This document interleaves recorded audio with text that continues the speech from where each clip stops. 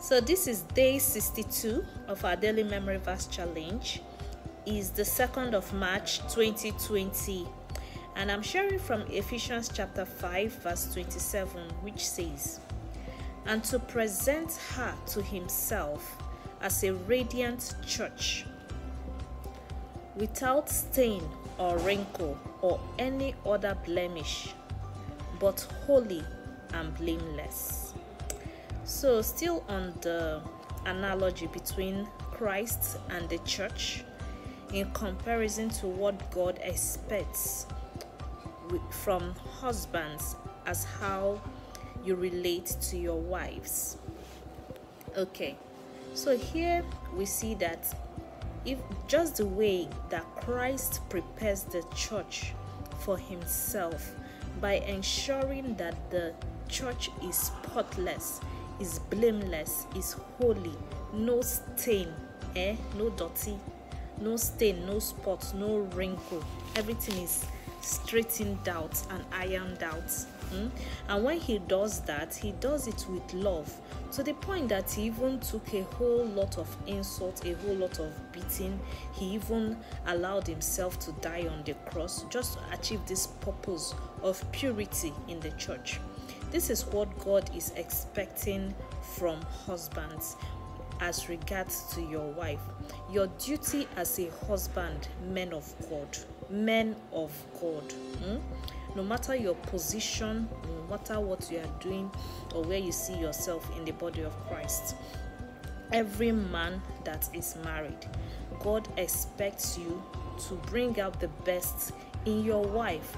It is your duty. Any fault you see in your wife, it is not for you to antagonize her, to criticize her, to bring her down, but rather invest in her to bring out the best in her.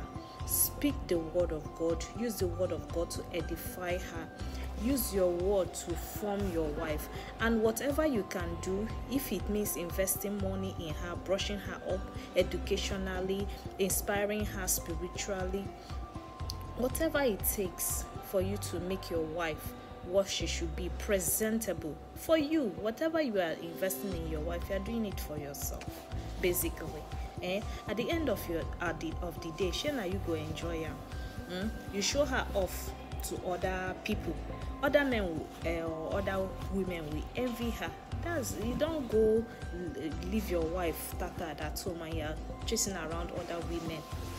Well, does it make any sense? Your own is there rotting. The one that you invest, the one that you went out and you married and you have in your home, you just allow it to waste away. Some people, their women will just die of, their wives will just die of out of heartbreak, out of suffering, out of neglect, and you are chasing shadows. What's the point? Why not invest your time and energy in what you have and let it blossom, that it will even outshine what those things you are pursuing? Anyway, at the end of the day, the point is you are the head. We are not struggling that. Wives, let us not drag head with the men. Their responsibility is too much. It's too much for us to even carry. Let them carry the head position. But the point I'm trying to make for men is to be the head, no be by mouth. It comes with so many responsibility. Okay, it is your duty to bring out the best out of the wife that God has blessed you with, and may God continue to uplift you as you continue in this ministry that God has bestowed to you. All right, so I'll encourage everyone that is watching this video, please make sure you read your Bible every day, meditate on God's word, and memorize at least one verse, and most importantly, practice what you read, practice what you hear. Okay. All right, I seem to be short of words at this time, which is good. So I'll see you all on day 63. Have a lovely night. Bye.